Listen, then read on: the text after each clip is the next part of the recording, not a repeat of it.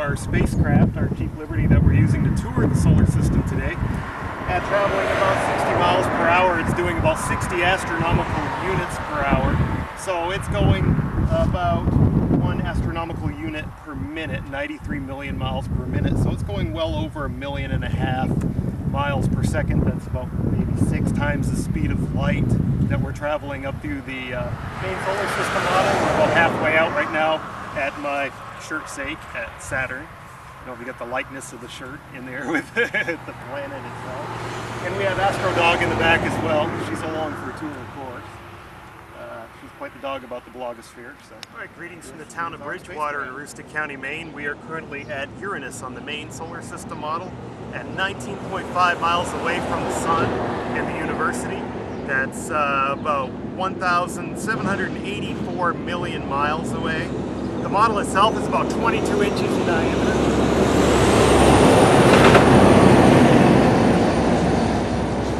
And Uranus takes about 84 years to orbit, has 27 moons, and it was discovered by William Herschel in 1781. Uranus was actually one of the first planets that was discovered.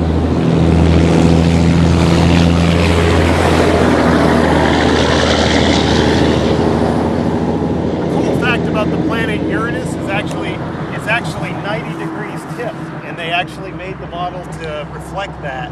It's tipped over 90 degrees inclined to the ecliptic, so it rotates on its side. No one knows quite why Uranus formed that way. The inclination and tilt of it is one of the most extreme. All right, greetings. We're in the town of Littleton in Aroostook County now, and Neptune, the last gas giant along the side of the Maine Solar System model, at about 30.6 miles from the center at the Sun and Presque Isle. It's 21.3 inches in diameter, and Neptune also has a tenuous ring system, as do all the gas giants, although it's not depicted here. Neptune has 13 moons currently known. Its atmosphere is comprised of hydrogen, helium, and methane, like most of the gas giants.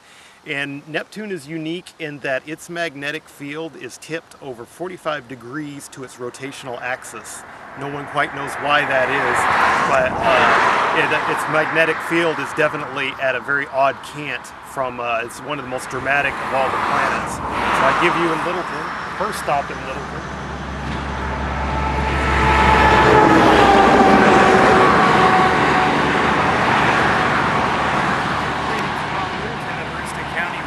At one of the newly installed dwarf model planets. We are at Pluto number 1, as I like to call it. Pluto number 1 being, why are there 2 Plutos, you might ask? Because the planet Pluto comes in closer to the sun and further away. It's on a very elliptical orbit. This one is still in the town of Littleton like Neptune was, and it's actually only a mile or 2 down the road from the original Neptune model. And it's only a few miles, maybe about 10 miles up the road from Holton, where the next Pluto you'll see in the next video resides. But they put Pluto, or Plutoid as it is, last month. It is a member of the Plutoid family of planets. Pluto and Charon right up on its pedestal, and in front of the museum, the Southern Aroostook Agricultural Museum here in Littleton. We want to listen to the traffic here on the Maine Solar System model. We are at Pluto number 2. This is the original model of Pluto that's installed in the visitor center at Holton right off I-95. This model is put at 40.1 miles as opposed to the other one at 33 miles from Presque Isle up at Umpy, where the sun was when we started our little journey. We're down here at 95 right now, I-95, right in the town of Holton along the Maine-Brunswick border.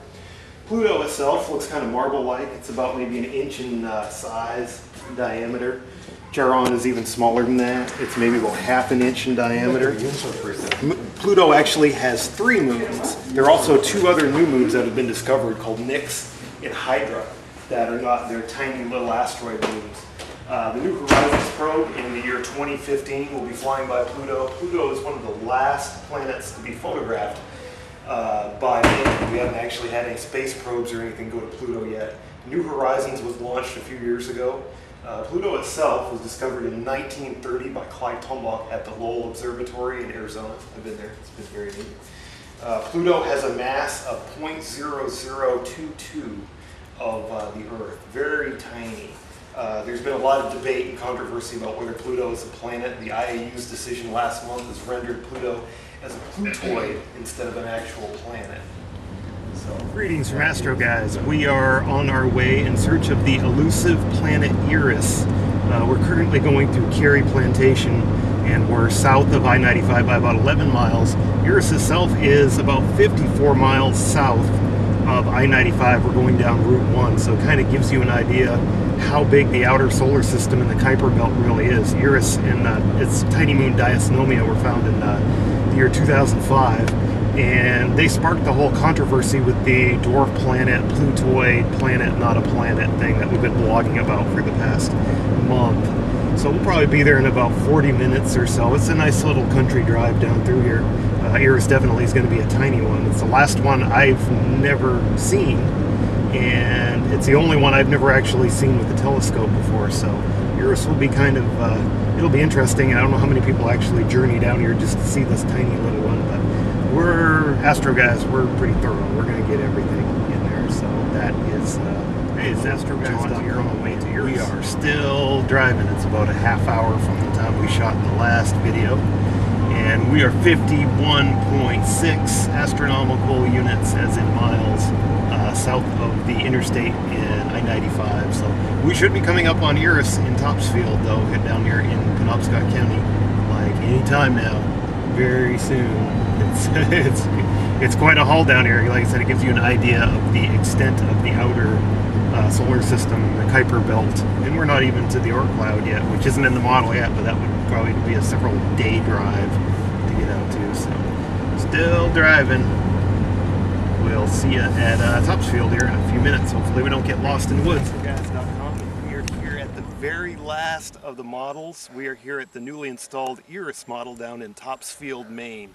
It is so far away that we're not in Aroostook County anymore. This one is 94.6 miles south on Route 1, and it's a diameter of about 1 inch, and it's sitting right up on top of the pole.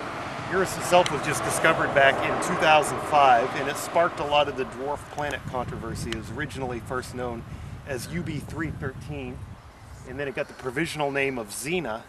And it wasn't long before a moon was found, and the provisional name of that, of course, was given as Gabrielle. And then IAU gave it a more mythologically sounding name of Eris, which is the goddess of discord from Greek mythology, and its tiny moon is named Dysnomia. Its mass is just a little bit more than Pluto, is 0.0028 times the mass of the Earth, so it's still very tiny. But the controversy came up, of course, to say, well, if it's bigger than Pluto and Pluto's a planet, shouldn't Eris be a planet as well? Well, it was a planet for a few months until it was demoted to dwarf planet. Now it is in the category of the Plutoid status as far as a planet, along with there are other Kuiper Belt objects like Quaoar, Makemake, Sedna. There's a lot of other ones out there that haven't made the official status yet as Plutoids. But a cool fact about, well, UB313, well, we already covered it actually. It's sparked the whole controversy. It was discovered in 2005. They think the rotation period is 8 hours, and it takes 560 years for it to go around the sun.